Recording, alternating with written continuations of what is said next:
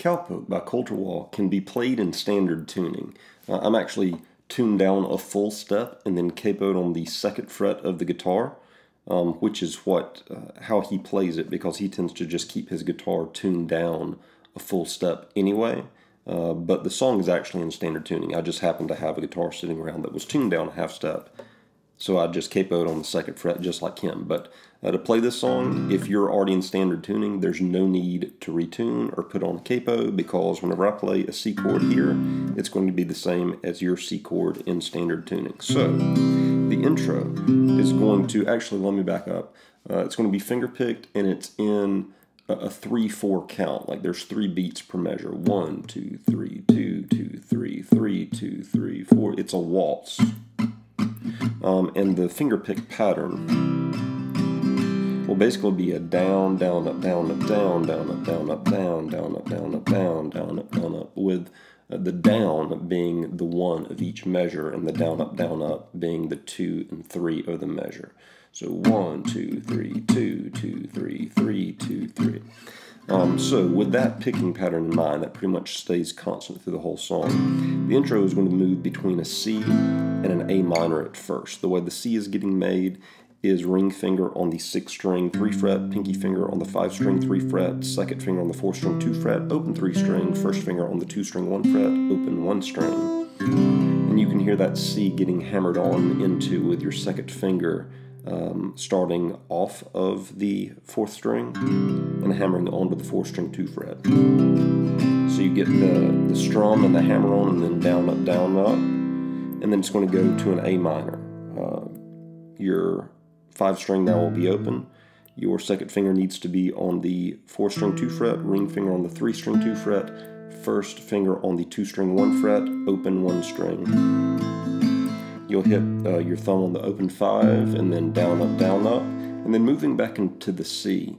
In the intro, there tends to be a quick walk where your second finger will hit the 5 string 2 fret, and then you'll need to fall with fingers right back into that C formation. And it'll sound like...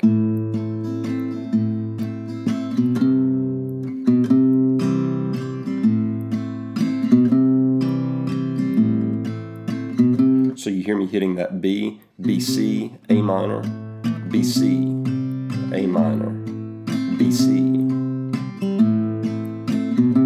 So that's kind of a quick movement to make, but I make it by out of my A minor, moving with my second finger to the 5 string 2 fret, and then by my next strum down, I'm moving into full C formation.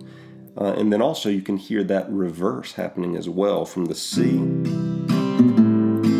C, B, A minor, B, C, B, A minor. And doesn't necessarily do it every time, but that's a nuance that he does throughout the song. So walking up from the A minor with a quick hiccup C, quick hiccup B into the C, and then back down into the A minor with a quick hiccup B into the A minor.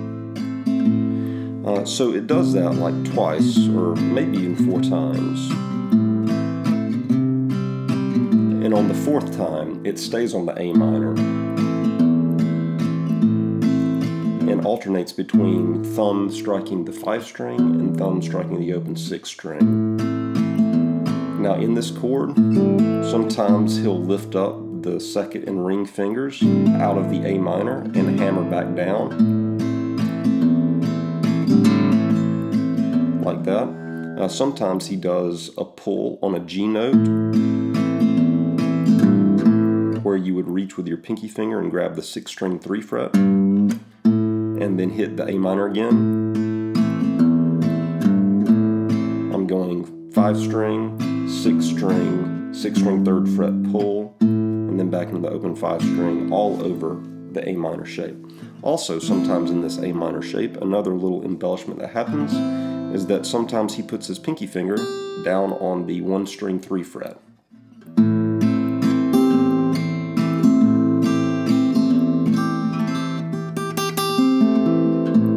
While alternating between open 5 and open 6. Alright, so those are really kind of all things to just keep in mind for any time that we're in an A minor. Because sometimes that grab happens, sometimes that pinky on the 1 string 3 fret happens, sometimes a hammer on happens, and there's no real rhyme or reason to when or how those take place. It's just all things that he does kind of out of spur of the moment preference over an A minor chord. So in this intro, we're still in the A minor here, and then it goes back into the intro chords again. C to A minor, C to A minor, C to A minor to the 6th string 5, 6, 5, 6, where he's doing a little yodel, and then it gets into the verse. The verse is going to be the same C chord. The only difference here is that you're not going to walk it down to an A minor. You're actually going to hit the C chord, and then so 1, 2, 3. This is our first measure of the C chord. The second measure of the verse will begin by you just hammering on with your 2nd finger to the 4th string 2 fret. So first measure 1, 2, 3. Second measure 2, 2, 2, 3. 1, 2, 3, 2, 2, 3. So that's the first and second measure of the first round of each verse. So I'm plucking 5 string 3 fret with my thumb. So 1, 2, 3, hammer on. 2, 2, 3, second measure. So I think I've established that. After that hammer on, it goes to an F chord and then back to a C chord, F chord, back to C chord, and just kind of jumps back and forth 1 measure each. The way that it moves to the F chord is that you would move with your first finger just needs to stay where it's been in that C chord on the 2nd string 1st fret, but your ring finger and pinky fingers will just fall down one set of strings. Your ring finger's on the 5 string 3 fret, your pinky finger's on the 4 string 3 fret, your 2nd finger now can be hammering on to the 3 string 2 fret inside of this F, and your thumb can be grabbing the 6 string 1 fret, or you can just avoid the 6 string altogether and go 5 string down. So you're going F to the C, 1, 2, 3, 2, 2, 3, F, 2, 3, C, 2, 3, F, 2, 3, C, 2, 3. And the 4th time, I think it's the 4th time, listen along with the recording and make sure I'm right on this, but like on the 4th time, it holds the C, and then you hit the 6 string 3 fret where your ring finger needs to be for that C chord anyway, and it walks back up into the C for the 2nd round of verse. So that would be 6 string 3 fret, open 5 string, 2nd finger to the 5 string 2 fret, and then back into your C chord. And this is the 2nd round of the verse, where we begin again with C chord, and then the hammer, and then F, C, 1, 2, 3, 2, 2, 3, 3, 2, 3, 4, 2, 3. And now here the 4th time, it's going to walk down to that A minor. You hear those pulls on the 6 string 3 fret. And then it goes into another yodel and another verse. And then out of the 2nd verse and kind of chorus feel, I guess, you get a slight little instrumental break, where so out of the A minor to the E, like open 5 string to the open 6 string, he opens the 4 string and then hammers with his 2nd finger to the 4 string 2 fret. Then hits the open 3 string, and then falls into basically a C chord. My thumb is now hitting the 5 string, where my ring is on the 5 string 3 fret. And then we're going to that is in C formation. Strike the open 3 string, hammer on with your second finger to the 3 string 2 fret, and then pull it off to have the 3 string ring open again.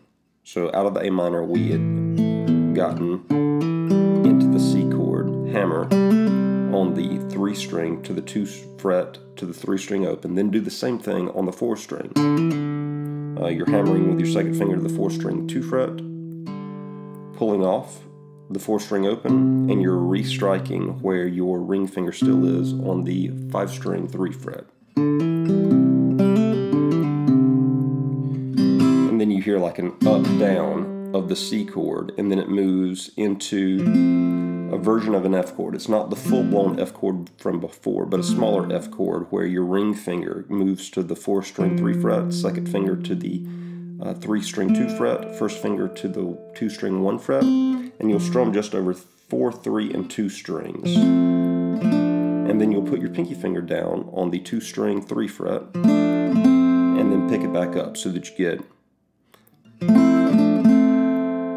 and then it goes back into the C chord, and then back into the F chord with that same hammer on with your pinky finger to the 2 string 3 fret, but after you hammer it here, you'll then pick it up and move your pinky to the 1 string 3 fret and strum again over that F chord so that you get a feel like this.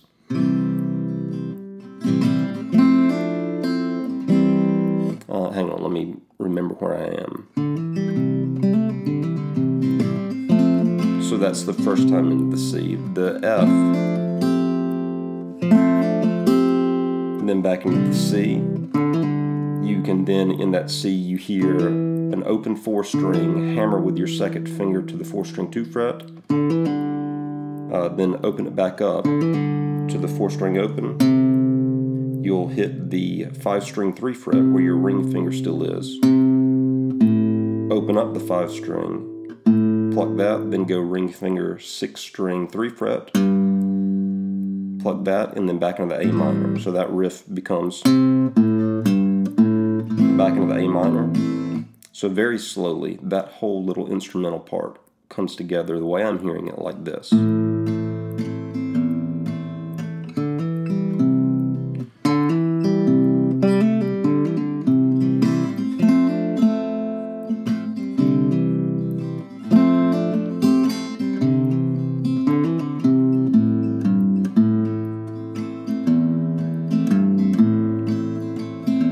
So it's happening just over the verse chords, basically, but that's the little bit of embellishment that happens there. Essentially, it's just kind of hammer-ons and pull-offs inside of this C box and your F box. And